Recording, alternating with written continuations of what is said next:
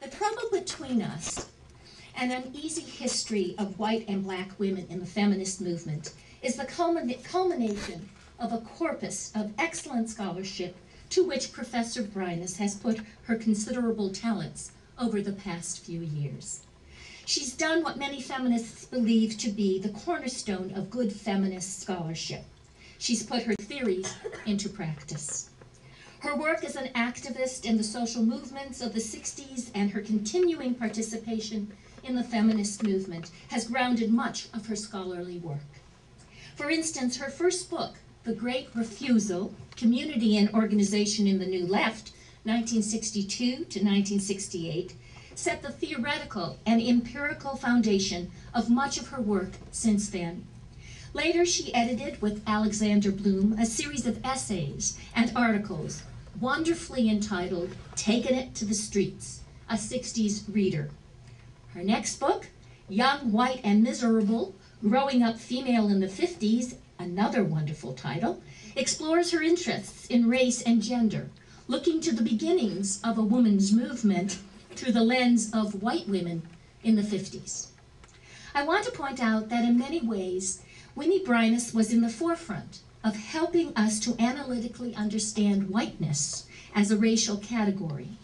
Our usual approach to race is to look at the other from a white and often Western perspective. In this sense, Professor Breines has turned the tables on our usual understanding that only blacks or people of color have race, as in another context, only women have gender.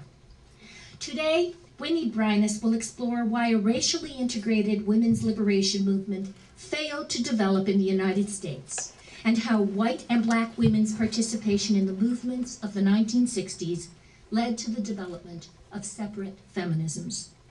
The Trouble Between Us addresses important issues that are pertinent to race and gender equality and all of those struggles today. So without further ado, let's hear from our own Professor Winnie Breines.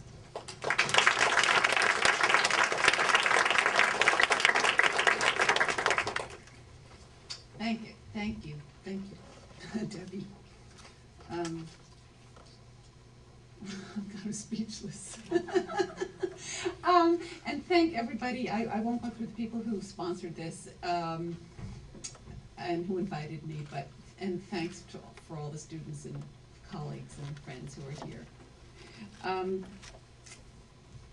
I was a political activist in the 1960s, which you probably have surmised from what's been said.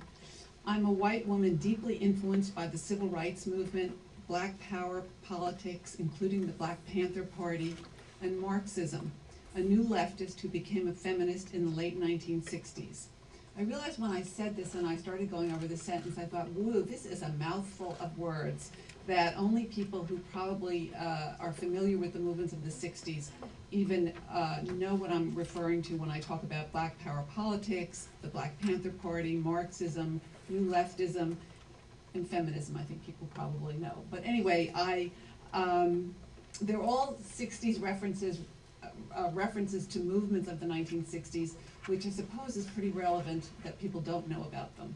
And I won't go further to explain them, although I might in the course of the talk. Having been brought up in the 1950s when white, suburban, middle-class Americans were filled with hope and prospects of prosperity and harmony, I was an optimist.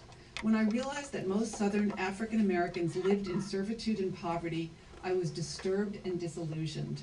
My disillusionment with America has lasted many decades, and yet, surprisingly, like many of my generation, ideas of universality and justice still move me, as does an interracial society in which people's race is irrelevant to their life chances and relationships. I recount this because as an activist in the socialist feminist movement in Boston, and again, here's another term, socialist feminism, that I'm sure most people are not familiar with, but just very briefly, socialist feminism means exactly what it sounds like. It sounds like people who were feminists in the late 60s and 70s, maybe still today, and who believed in capitalism. Who were opposed to capitalism. I was going to say anti-capitalism, but who believed in socialism. So as an activist in that movement, I, like most other former white new leftists and anti-war activists who became feminists, was committed to creating an interracial feminist movement in the United States. We were unsuccessful. As a sociologist and scholar of the movements of the 1960s, I have pondered this for many years. Why didn't an interracial feminist movement develop? One of the central accusations against the early women's liberation movement is that it was racist. Commentators, including whites at the time and since, have consistently described white feminists' emphasis on gender at the expense of race and class as naive, hurtful, and obtuse about what it means to be a woman of color in the United States. The accepted explanation of why the feminist movement was primarily white was that it was composed of women who were ignorant about racism and the problems that women of color faced. Because of their white middle-class privilege, the account goes, most early feminists, even those who were radical, socialist, and dissenters from the status quo, created a feminism in which black women, and black and white women are the primary focus here and of this work, were unwelcome and uncomfortable. As a result, feminism remained predominantly white for many years. I had been a socialist feminist, and I knew that we were not racist. Nevertheless, the conventional history of feminism is that the movement was. I should add that this is a subject which continues to create strong feelings among former activists. It is a controversial area of research and discussion. After a considerable period of time, I realized that my research questions were shaped by what I refer to as white nostalgia. Whites like myself, of approximately my generation, are sentimental about racial integration. They still see a harmonious, colorblind society as desirable and assumed that if it would come about if they were consciously anti-racist. Race would be irrelevant. Integration would prevail. Young middle-class whites had grown up with the image of the family of man, the title of a well-known 1950s Museum of Modern Art photographic exhibit, curated by the photographer Edward Steichen, that became a book found on many coffee tables in middle-class homes, which underscored the multiplicity of humankind across the globe. Many young white middle-class whites believed that if only whites would give up their prejudice, we could all live together harmoniously. Dr. King reinforced this idea, and all of you probably are familiar with the I Have a Dream speech. Love between the races, even justice, could be achieved through whites' good intentions. The early youthful civil rights organization, the Student Nonviolent Coordinating Committee, which I refer to as SNCC from now on, the Student Nonviolent Coordinating Committee, SNCC, had as one of its symbols white and black hands intertwined. And there's a picture of that in my book. Young white radicals harbored an image of love between the races that they had significantly never experienced, one that was based on an idea rather than the reality of racial domination and racist institutions. Most northern whites had little or no contact with African Americans. Segregation prevailed in the North as well as the South. Movement whites were often deeply moved by interracial relationships. Inspired to recall his time in the Southern Civil Rights Movement by the anthem, "We Shall Overcome," which was the anthem of the Civil Rights Movement, activist Pat Waters wrote, and this is a quotation, "Black and white together, I feel the old, choked, aching joy, and for a second the old leap of hope, boundless hope. We shall overcome." While blacks were not disinterested, they were certainly more interested in equality and justice. Integration was a means towards equality, not necessarily the goal. These realizations led me to recognize that my research questions were informed by disappointment. I was nostalgic for interracial harmony and mourned for what I hoped could have been. I had thought that it would be politically easier than it was, that African American women would simply see that we were all sisters under the skin and join us. But they did not flock to the feminist movement. I realized then that I had to revise my regretful questions and try objectively to understand what had occurred from the perspectives of both white and black female activists. I learned, for example, that as early as the Civil Rights Movement, there were tensions between white and black activists, women activists. In 1964, when SNCC was facing a crisis about its future, two white female SNCC activists, Mary King and Casey Hayden, I was going to say Casey, I thought the poster of the book cover was here. But anyway, the white woman on the cover of the book is Casey Hayden. So two white female SNCC activists, Mary King and Casey Hayden, with some help from other white women, wrote an anonymous paper about sexism in SNCC. It was not well received, as they had suspected it would not be. They had not used their names for just this reason. At the end of a long day at the conference where the paper was submitted, one of the leaders of SNCC, Stokely Carmichael, said in jest, and this is a quotation from Stokely Carmichael, "The position of women in SNCC is prone." Repeated and interpreted numerous times, this sentence became iconic. In particular, one of the strands of the radical white women's liberation movement can, in part, be traced back to this moment when white women articulated a critique of the situation of women in SNCC and to Carmichael's response. This and a second statement by King and Hayden influenced white female activists in the New Left and anti-war movements who spearheaded radical and socialist feminism. They had been chafing at male chauvinism in the mixed movements. And when I refer to the mixed movements, I'm referring here to male and female movements, and particularly the New Left, the anti-Vietnam War movement, Students for a Democratic Society, or SDS. So women in those movements were critical of the male chauvinism of those movements. And they took Stokely Carmichael's statement at face value. They believed that he seriously meant what he said and that it was symptomatic of attitudes of men in the movements. Black female civil rights activists, however, did not worry about the sexism in SNCC to the same extent that white women did. In fact, they were critical of white women for bringing up issues of gender in the midst of a life and death racial struggle. Many stated that they had never experienced the kind of sexism about which white, northern, middle-class, female white civil rights volunteers complained, nor had they felt powerless. They had been raised to take care of and stand up for themselves. SNCC activist Joyce Ladner stated, and here's a quotation from her, this is a quotation, "We came from a long line of people, of women who were doers, strong black women who had historically never allowed anyone to place any limitations upon them."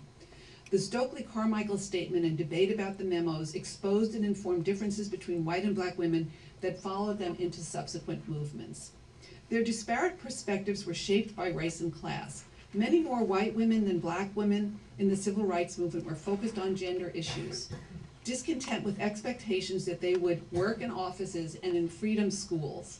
Those were informal schools that were set up in Mississippi to teach for educating young black children who had terrible schools. And the white women volunteers were expected, who went south, the white northern women volunteers, were expected to work in the offices or work in the schools. And so they were expected not to be out in the field organizing, and they were upset that men were the official leaders, that SNCC seemed to be less democratic than it had been in the past. This is 4 years after the origins of SNCC. Black women were impatient with what they considered middle-class white women's issues when black women were risking their lives against dangerous white segregationists in a racial struggle of immense magnitude. They perceived the complaints of sexism as unjustified or inappropriate. Furthermore, some were unhappy with heterosexual interracial romantic relationships that had developed, usually between northern white women and southern black men, particularly during the summer of 1964, which was referred to as Freedom Summer, in Mississippi, when many white students went south. Ironically, given the interracialism of that summer, gender and sexual tensions divided women racially. By the second half of the 1960s, the Black Power movement was making its presence felt. Many, mostly northern black women, were deeply influenced by black nationalism and ideas that promoted a proud, militant black identity in which black skin, bodies, scholarship, and culture were celebrated as beautiful and strong. They recognized that African Americans had roots and an important history, that their contribution to American life was central. Black is beautiful was one of their rallying cries. Black youth believed in black solidarity and in creating their own culture and institutions. Many were militantly anti-white and thrilled at new images of dignity, power, and beauty that the Black Power movement instilled in them. They grew afros and were inspired by Malcolm X, Amiri Baraka, the Black Panther Party, and the militant Angela Davis. In the late 1960s and early 1970s, it was unlikely that young radical black women would join radical white feminist organizations or easily define themselves as feminists. Their trajectories were different from whites in part because they were members of an oppressed racial minority. They too faced sexism in their movements and organizations, but their inclination was not toward separation from black men. Many black power advocates, men and women, argued that the black community was just discovering itself and could not afford gender divisions. The women, primarily writers of the cultural wing of black power called the Black Arts Movement, recognized the masculinism of black arts and black power leaders. They rejected the idea that racism had harmed black men more deeply than it had black women, and that as a result, black men needed to be the leaders and the head of the household while women raised children. In her important book, The Black Woman, Toni Cade wrote that black women were being, and this is a quotation from Toni Cade, black women were being encouraged in the name of the revolution, no less, to cultivate virtues that, if listed, would sound like the personality traits of slaves. They were particularly aggrieved when male black power advocates who attacked white society and white people got intimately involved with white women. Young black women became proud and strong and were loyal to the black community and to their men despite male chauvinist ideology, at the same time that many had gender critiques of the black organizations and politics that nurtured them. Cade's 1970 book was evidence of feminism and gender divides in the black movement, although the women's perspectives did not lead directly to a black feminist movement. They were often torn between racial solidarity and gender considerations, critical of the politics and behavior of black radical men, but committed to the race and the struggle for racial freedom. By the late 1960s, white feminism was taking off, was mushrooming, and at the same time, many black radical women were angry and hurt by black men and white women, but with no obvious political space of their own. In the later years of the decade, young white radical women, which is what we usually think of when we think, or not of white women, when we think about the feminist movement, many of whom had been involved in the civil rights movement, streamed out of the New Left and anti-Vietnam War movements and enthusiastically organized their own movement, feminism. Groups of youthful feminists sprang up around the country. One of these was Bread and Roses, a white Boston socialist feminist organization founded in 1969 that lasted 2 years and out of which other Boston socialist feminist organizations and institutions grew. Most of the women were middle-aged and college-educated. They were critical of the movement's male chauvinism, and I'm referring here mainly to the New Left and the anti-war movement, and eventually formed their own independent groups that comprised the radical wing of the feminist movement. They focused their wrath on movement men and on sexism in capitalist society. As socialists and as anti-racists, they were aware of class exploitation and racism and had as their goal a radical integrated women's movement that would be fundamental to building a just, peaceful, and racially integrated society. Their statements and position papers, like those of all socialist feminists, referred often to class and race and the necessity of reaching women who were not privileged and white. Socialist feminists recognized that although their gender put them at a disadvantage, their class and race created privileges. A Bread and Roses leader, Meredith Tack, stated, "We cannot," this is a quotation, "we cannot talk of sisterhood without realizing that the objective position in society of most of us is different from that of welfare mothers, of the black maids of our white mothers, and of women in third world countries. Sisterhood means not saying their fight is our fight, but making it our fight." Notwithstanding such relatively sophisticated understandings of race and class, white feminists often conceptualized women as an undifferentiated group oppressed by men. Paradoxically, these contradictory themes persisted alongside one another. White women operated politically on a double track. One emphasized gender as the explanation for women's subordination, articulated in the phrase, "sisterhood is powerful," with the assumption that all women were sisters, and the other recognized that gender was an inadequate explanation for all women's difficulties, that race and class mattered. Often they combined these analyses and at other times veered back and forth between them. Throughout, they persistently worried about their primarily white and middle-class constituency. Even amid the thrill of solidarity, they recognized differences in the group, the most immediate of which was sexual preference. Lesbian feminists came out and demanded to be acknowledged and embraced by their straight sisters, whom they accused of homophobia. In many feminist organizations, there was a fear that sexual difference would divide women and further stigmatize the movement, and it did both. But confronting their sexual heterogeneity was a major step toward understanding that they could be different and work together, a critical political lesson that took years to learn. White feminists had initially noted that men had more power than women, but they learned quickly that power differences based on sexuality, race, and class existed among women. It turned out that sisterhood was not so simple.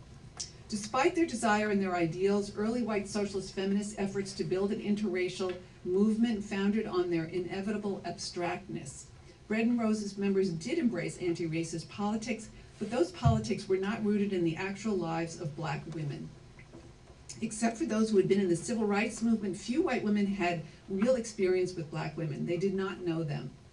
Racial segregation impeded their ability to break out of their own race and class positions, understand that they could be racist themselves, and recognize the particular needs and quandaries facing black women. As a result, their message and the organizing that followed proved confusing, difficult, and ultimately unsuccessful. Here I want to talk a little bit about black feminism and then try to put it all together. Inspired by the racial solidarity of the Black Power movement, most radical black women did not join the white socialist feminist women's movement. Furthermore, they were suspicious of white women's gender politics with its focus on abortion, personal life, and sexuality.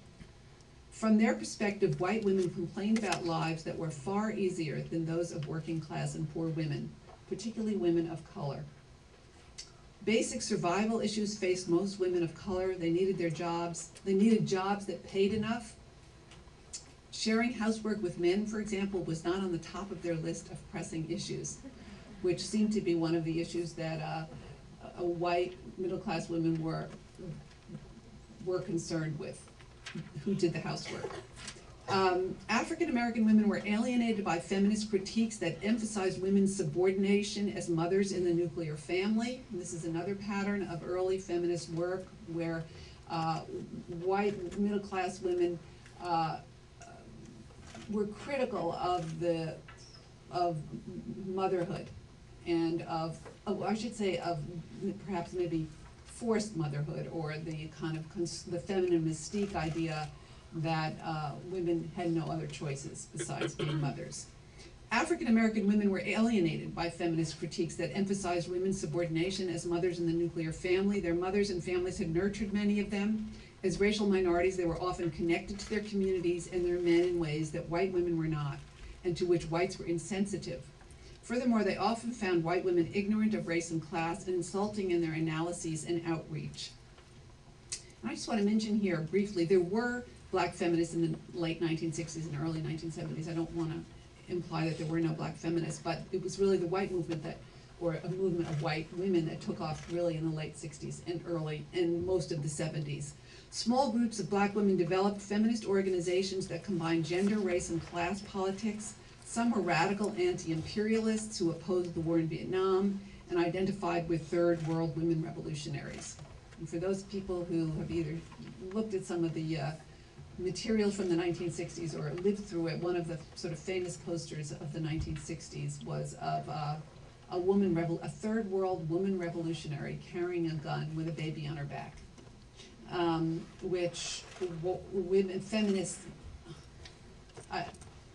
well, I can't even begin to explain why white middle-class feminists would use this as a model. Oh, well, I guess I could explain it, but anyway, it was far from their own experiences, but inspirational. Others were not anti-capitalist feminists, but radicals nonetheless, the most well-known of which was the National Black Feminist Organization, founded in 1973 in New York City. The organizers were primarily educated professionals who saw the need, and polls, and this is interesting, polls consistently showed that black women supported feminist goals, even if they weren't in organized groups. For black feminist, they saw the need for a black feminist organization and convened a meeting to which about 400 women came. Within the year, there was a membership of 2,010 chapters around the country. The group emphasized economic survival issues important to black and working class women. Some chapters evolved into longer lasting groups, but these and other groups never generated a mass movement. And I want to talk briefly here about the Combahee River Collective, which formed in Boston in 1974. Anybody who knows any history of feminism knows that the Combahee River Collective was an extremely important organization. The women came together out of the National Black Feminist Organization, deciding to form their own collective because their politics were more radical, particularly about lesbianism and socialism. The group was small and is best known for its manifesto, A Black Feminist Statement. And anybody who's looked, you can look at any anthology of feminist writing and you find, well, not everyone, but A Black Feminist Statement by the Combahee River Collective, which articulated a black lesbian socialist feminist politics and is widely considered one of the most influential documents of black feminism. It stated that they were, and this is a quotation, actively committed to struggling against racial, sexual, heterosexual, and class oppression, and saw these major systems of oppression as interlocking. Something that they were really very early on in articulating the intersection of race, class, and gender. They noted that they were anti-racist, unlike white women, and anti-sexist, unlike men. They focused on their own oppression, which they referred to, and they actually used the term identity politics, but affirmed their solidarity with black men since the black community required solidarity. They were angry at the sexism of black men, but loyal to their communities in ways that white women were not. The Combahee River Collective statement has inspired generations of feminists around the country, white and of color. The idea that black women were undervalued in society and that they had no choice but to stand up for themselves and fight oppression on many fronts struck a deep chord in many radical African American women. And I just want to provide a little context here. In these years, there were bitter discussions among black academics and intellectuals about the black family, relationships between black women and men, a black matriarchy, and sexism in the black community. Black feminists were on the defensive as they worked to construct an autonomous, independent movement. The 1965 Moynihan Report, entitled The Negro Family, The Case for National Action, written by Department of Labor official Daniel Moynihan, revived old controversies about strong women and weak men in the black community. Men who couldn't or wouldn't support and protect their families, women who took over as a result and were too strong. Creating a dysfunctional family. This was, you can still, there's a lot written about this, and this was an extremely influential and important document, and created all sorts of responses because there was, it was considered quite demeaning to the black community and didn't use a kind of historical analysis. Bitterness framed the discussion, revealing how deeply participants believed not only that the future of the black community was jeopardized by the estrangement between women and men, but that feminists exacerbated the divide. It was in this context that black feminism struggled to develop. So black feminists were really had a much harder, which isn't surprising, situation because of the debate about the black family and black women being too strong, and feeling a kind of loyalty to the black community because of their racial oppression, and trying to sort of forge a position for themselves. As I said, black women were united by their hard feelings toward white feminism. An enormous literature exists by black women and other women of color about white feminist racism. Black feminist anger is not irrelevant to the story of the development of a separate black feminism, and that anger represents the continuity of some radical black women's feelings from the mid-1960s SNCC days into the early 1980s. One important frame of reference for black feminists was inevitably white feminism. Despite their sense that they had little in common with privileged white feminists, they had no choice but to respond to them. White women frequently centered their attention on gender issues disconnected from the lives of African American women. Black women were not subordinated solely through their gender, and many were disheartened that white women do not seem to understand the intersection of gender, race, and class in the lives of women of color. In addition, they had numerous personal interactions with white women that had hurt their feelings or angered and frustrated them. Thus, the Black Power movement's compelling racial identity politics, and I think that the Black Power movement's attraction for young black people was extremely powerful in these years. So if you were making a choice of a movement, you would have been more compelled by by black power as a young black woman, you'd be more compelled than by feminism. So the black movement's compelling, black power movement's compelling racial identity politics, as well as its sexism, the low salience of black women's issues in the white women's movement, and racist interactions with white feminists were all factors that convinced black feminists that they needed a movement of their own. By the late 1970s and early 80s, a number of events took place that indicate the enormous learning curve about race that radical feminists had undergone for over a decade. They were able to come together politically on grounds other than an interracial sisterhood of solidarity and love. Instead, difference became the idea that shaped feminism. Difference is the word that describes the central political insight of feminism in the late 1970s and early 80s, in part because feminists had no choice but to confront difference within and between their movements. Black women and women of color struggled over the terms women of color and third world women, whether and how such inclusive terms effaced their differences and what the implications were. Identity politics were exhilarating for previously marginalized groups, but attempting to carve out bases for cooperation and shared perspectives was not. White's nostalgia was replaced by hard-headed political confrontations about how to work for feminist goals, now more widely defined across race. The project of black women and women of color resulted in white feminists, all feminists really, raised consciousness about the realities of race and class. I just want to mention here, and I won't go into it, but there were a couple of events that happened in the 70s. One of them was the arrest of Angela Davis, and I don't know how many people know who Angela Davis was. She was a radical African-American activist, and the way that she was an articulate, she was an academic, she was arrested for aiding and abetting an escape by George Jackson. I won't go into the whole story because most of you don't know it, but in any case, she became a heroine because she was falsely arrested, and she was very militant. And what I was going to say was that she became known because she had a huge afro, and so you can, if you actually look back at photographs from the 1960s, you can see pictures of her. So she became an icon, actually, and the struggle to free Angela Davis was an area where black and white women worked together. And then there was one other case, well, there were a number of cases, but I just wanted to mention this one because of a picture in the book, my book, of this woman, Joanne Little. And Joanne Little was not very well known, but she became a kind of a cause among radicals in the 1970s because she was in jail. She was a young black poor woman in North Carolina who was in jail, who was raped by her jailer, and she killed him. And they were I think she was actually going to be put to death.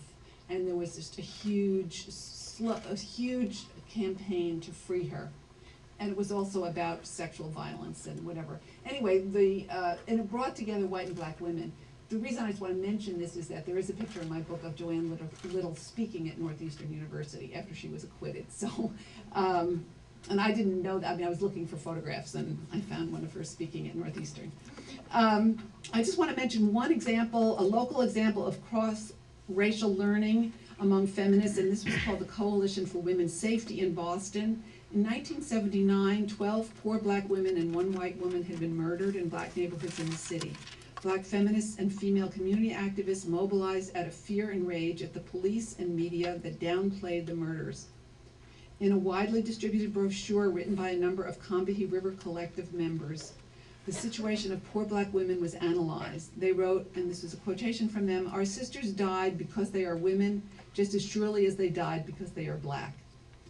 Unquote. They provided guidelines for women to protect themselves in the city. White feminists from outside the community positioned themselves as a support group, recognizing that women of color, not they, should be the leaders. And that was one of the criticisms that black women, African American women, often made of white women, that they always took the leadership positions or ended up being the spokespeople in organizations. The leaders of the campaign about the Coalition for Women's Safety, linked race, gender, and class in their analyses of the murders and the inadequate response of the authorities. The authorities said that most of them were prostitutes, and they didn't really spend a lot of time trying to figure out what had happened. The issue of violence against women had become an arena in which Boston feminists could forge common ground, having organized battered women's shelters, rape crisis centers, and take back the night demonstrations that demanded that the streets be safe for women. They had learned how vulnerable women of color were to violence. They were also learning how to work together in coalitions that respected their differences. Black lesbian poet Audre Lorde, who spoke often in Boston, argued repeatedly that differences could enrich their politics. This quotation from Audre Lorde: "As women, we have been taught to ignore our differences or to view them as causes for separation and suspicion rather than as forces for change." Barbara Smith of the Combahee River Collective noted how different the Coalition for Women's Safety was because white women had not centered themselves as leaders, but had instead constituted a support group to help the coalition run by women of color. White women recognized that they had to raise the issue of racism in their own communities, and that they would never be able to end violence against women unless they respected and understood the situation of women of color and honored their leadership. Everyone spoke very highly of this experience, which was unusual when you do a history of feminism.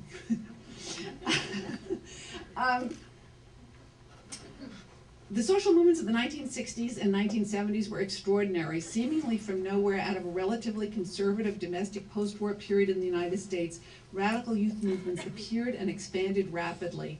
Not incidentally, young activists grew up in a time of plenty or its possibility, and all were inspired by the promise of American democracy and prosperity. They could afford to be idealistic.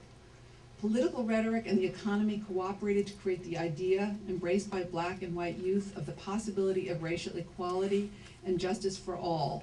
They believed that they could democratize the United States. Resources were plentiful, political opportunities existed.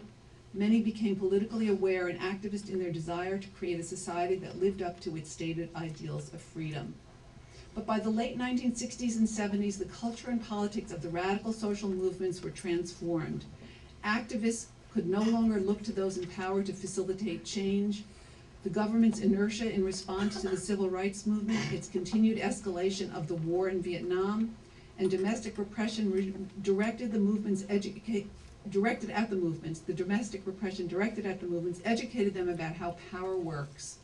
By the late 1960s, they faced clear and unyielding state and corporate power, and it was no longer easy to be idealistic and hopeful, particularly about peaceful change.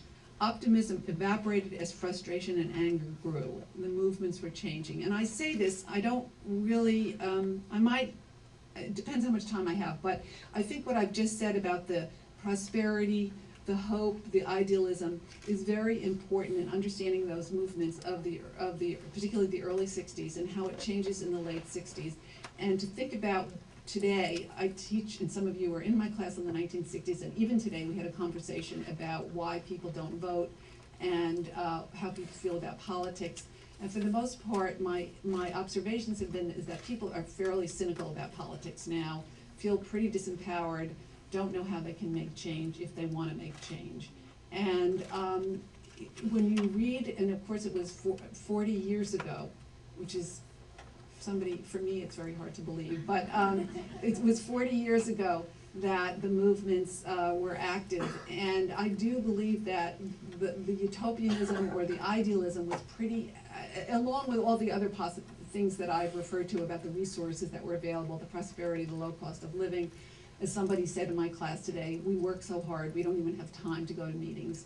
Now, which isn't necessarily an excuse, but I think students' lives are very different now. People's lives are very different now. So it's interesting to think about the differences. And as I said, one of the things that was very operative had to do with the influence of the civil rights movement on young people and the kind of Martin Luther King, nonviolence, kind of hopefulness. Hope is very significant, I think, and expectations that you could change and that the government would actually be responsive. And I think there's a kind of there's no longer a sense of that in the political culture or in politics today. And as I said, I don't know if I said this, but as the movements changed from the early 60s to the late 60s and a kind of cynicism and anger and frustration develops, I think we are still living in a period of where that begins. In other words, I mean, I guess we could have a long discussion about that, but the kind of sense that the government was adversarial, was not listening, that you couldn't really count on the government in any way to respond to grassroots movements, I think you see today, and you see that has grown over those decades. Based on ideas of difference, solidarity between and within movements could no longer be assumed, nor could brotherhood and sisterhood. Groups were no longer able to take for granted similar worldviews or agreement on strategies. Goals became less abstract. White feminists, for example, were forced to deal with the real feelings and politics of African American feminists about racism and unequal resources. Whereas before, white women had assumed gender solidarity and that their anti-racism had been transparent, now they had no choice but to search for bases of mutual interest. Coalitions had to be continuously negotiated. Interracial cooperation was no longer an unexamined movement tenet, nor was the ideal of racial integration. And I just want to end by saying the racial story of feminism is more complicated than white women's racism. While it is true that radical white feminists were abstract in their anti-racism and made many mistakes, it is too simple to dismiss them as racists. Legacies of racism weighed heavily on activists and still do. They made it difficult for socialist feminists or radical feminists or any activists, I think, not to reproduce the history of slavery and of unequal race relations and racial divisions. And that was particularly true, or was certainly true for women. It is a formidable task for a social movement to overcome centuries of slavery, racism, and sexism. Young feminists came face to face with enormous forces that were not only out there, but were, despite their best intentions, inside them. They struggled with these issues and did not give up. They were pioneers in a national racial saga in which whites and blacks attempted to work together across the color line for gender justice, a vanguard in the project of creating inclusive, multiracial, and multi-ethnic movements and institutions. The racial learning curve that began in the early 1960s and lasted for over a decade was sharp and continues today. White and women of color feminists learned that it was possible to be connected in difference, albeit in less grandiose and more circumscribed political projects than they had originally envisioned. Unsurprisingly, there is no clear resolution to the story, although it is a significant story nonetheless. White and black feminists experienced the loss of each other, as do all Americans who live in segregation, separated from people of other ethnicities and races. They were divided but doggedly attempted to work politically across race in order to find each other again on different, more complex grounds. Feminists' impassioned project to build a racially diverse movement taught them a great deal, and I think it can teach us a few things too. Thank you.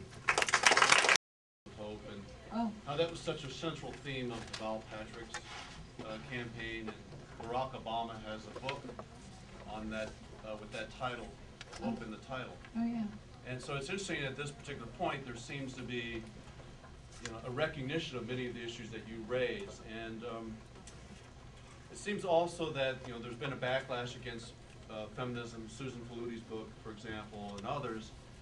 And so one of the questions I have, and particularly in this era with the rise of the right and so forth, and the manner in which much of the New Left, one could argue, went into the area of identity politics. So how can you bring different movements together after learning these lessons, and not only have a movement which respects the politics of difference, but also provides some kind of commonality, a basis for solidarity, where we respect difference, but we recognize that we share certain sources of oppression that are common to all of us.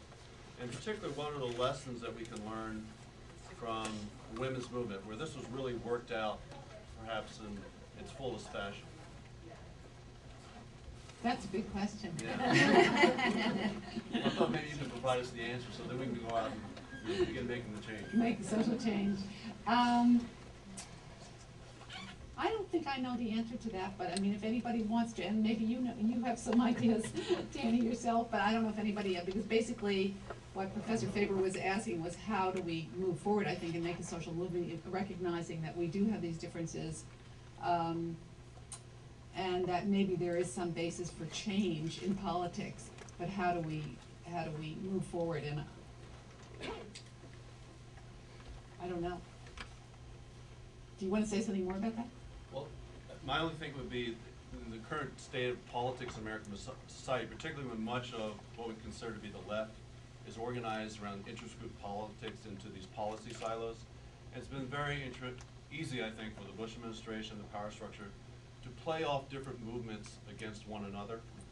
So how do we create a political movement and environment by which different movements can come together, have a respect for each other's issues, but develop a common agenda, and then put forth candidates who are bound to that agenda, candidates who come out of these movements who are bound to common agendas developed by movements coming together. We haven't reached that stage, and it seems like the feminist movement's been way ahead in bringing about those types of structures, but I don't know if we're far enough along and what you consider to be, what were some of the primary obstacles that have yet to be overcome and so forth.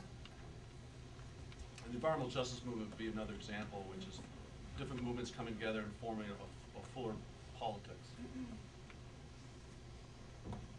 Yes. I think the excitement, Professor, what happened with the Bob Patches. Speak louder, please. I think the excitement of what happened with the Bob Patches campaign, especially last night with the celebration and all, and then how the media captured what's ahead of us, specifically tied to this particular lecture, a woman for the first time, an African-American male for the first time in a state election. And so the world will be sitting back to see what Massachusetts will do about this from a feminist and a racial perspective. And I think it's something that we all should watch and see what happens, because the test is here. Well, I would also add that they don't necessarily, I mean, we would hope that they would, that Deval Patrick would be a feminist, that she would be concerned about racial equality, so that who they are isn't necessarily only what their politics are, but obviously it's significant. Where do you see, you talk about the women of color and white women, where do you see them at today as opposed to years ago, in the 70s and 60s? Is it a balance, do they get along better now, or is that rift still there? That's a big question too. I think that I think that a lot of feminist organizations are much more balanced in terms of their racial makeup. In other words, that you find women of color and white women working together in all sorts of institutions, social service organizations, and major national organizations, so that I think over these decades there has been progress in terms of people having, you know, we are living in a more multiracial, multi-ethnic society, and people having more experience with each other.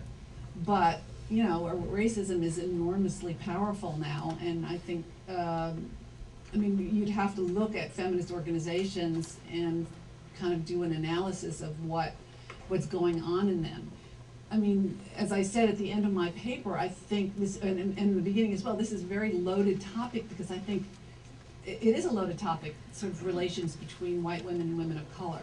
You know, whether we're looking at it politically, in terms of social movements, or even personally, there's a lot of baggage there and a lot of difficulty. But I'm also encouraged about it, and I think that's part of what I was arguing, was that people had no experience of each other, and they really had to go through a lot of pain and struggle to sort of listen to each other and hear each other, to recognize that there was difference, but they also had similar goals.